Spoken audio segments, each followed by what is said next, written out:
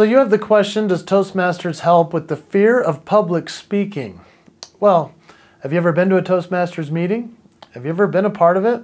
I'm going to encourage you that you should go because it will actually help you to get over your fear of public speaking if you have that fear, and it'll give you more opportunities to get up in front of people. So let's go jump right in.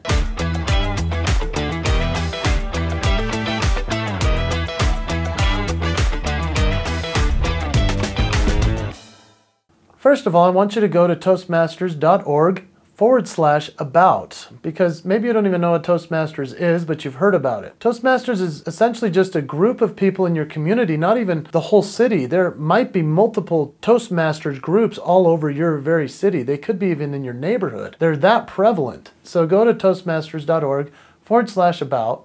I want you to check out where a meeting would be for yourself. The thing is that Toastmasters is where people come together that want to be better speakers, that want to practice a few things. They get to just all practice with each other. It's not like anybody's leading the whole class in terms of like a particular teacher each time. So go check out that opportunity to be a speaker at these.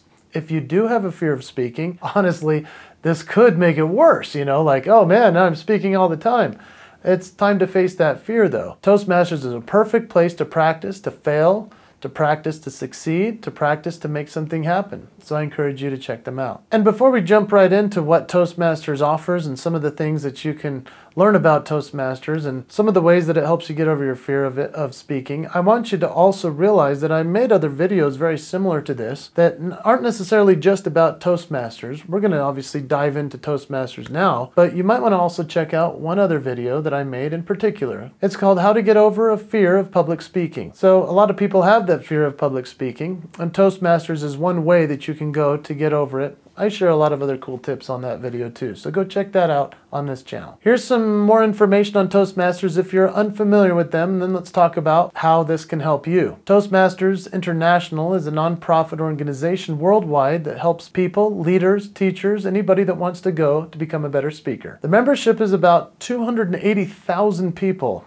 Yes, they are strong. They have a lot of people going. So you're going to be one in many that's working on becoming better. That's the perfect place to learn and to face your fear of public speaking. Members pay international dues of $60 every 6 months. So it's pretty nominal to go do something that's really going to help you a lot. So like I said earlier, there is no teacher in this setting. Everybody gets a different role. Everybody shows up and is assigned something if they're willing to participate. I hope that you'll be willing to participate and take on one of these interesting roles. The first one is called Toastmaster of the Day. They're actually the host of the meeting, so they'll get everyone together and they're kind of like the MC. It's a great place to practice being a master of ceremonies. Then there's a timer and an evaluator. There are a couple of other people that actually, when someone is invited up to speak and share a message for 3-5 minutes, however long that has been assigned for that moment, the timer keeps track of the time, the evaluator does some evaluating. Do you see what I'm saying? It's pretty cool, the different roles they have. One of my favorite roles at Toastmasters is called grammarian. And the grammarian has a word that if you insert that word into your speech, well, everybody applauds. They also have the counter role. Okay, what does that mean? That's the person that counts how many likes, all those types of filler words that we don't want in there. They actually count those. So if now you're scared, now you don't even want to go.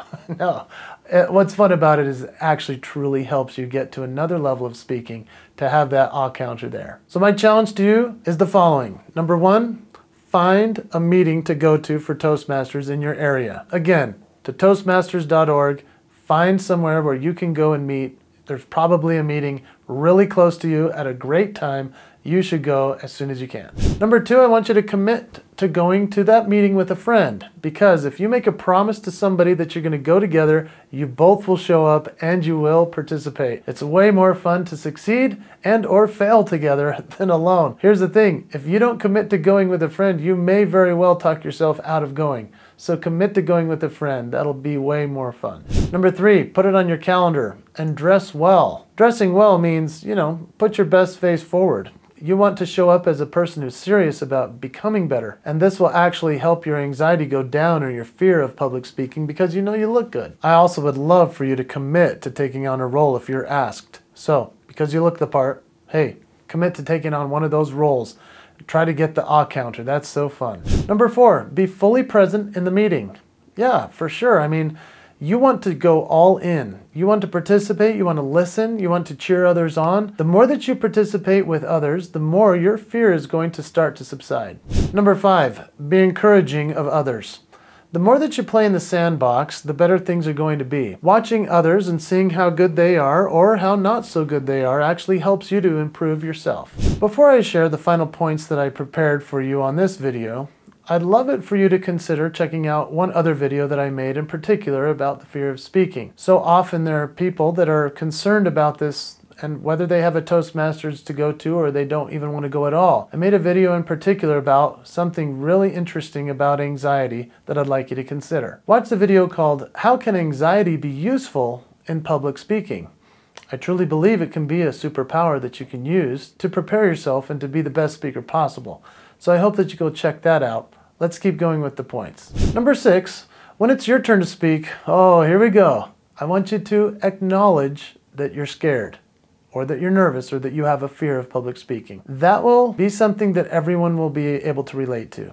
Vulnerability and authenticity really reaches across the table with the people that you're talking to. They'll feel you and they'll understand you, they'll send you good vibes, and you'll feel a part of the group in no time. Number 7, instead of looking at the floor, instead of looking at your notes, I want you to commit to looking in the eyes of the participants that are there. I've made other videos about the importance of making eye contact. I believe it's important at Toastmasters as well to practice this concept, because if you're the type of speaker that's willing to look a person in the eye in the audience, it allows you to have more power. It gives more audience feedback and recognition. It's a wonderful thing to have great eye contact. So prior to attending your first Toastmasters event, here's what I'd like you to do. I'd like you to go into the comments below in this video. I want you to rate yourself in terms of fear of public speaking from 1 to 100. Let's do that. 1 to 100. 100 being the highest, you're terrified of speaking.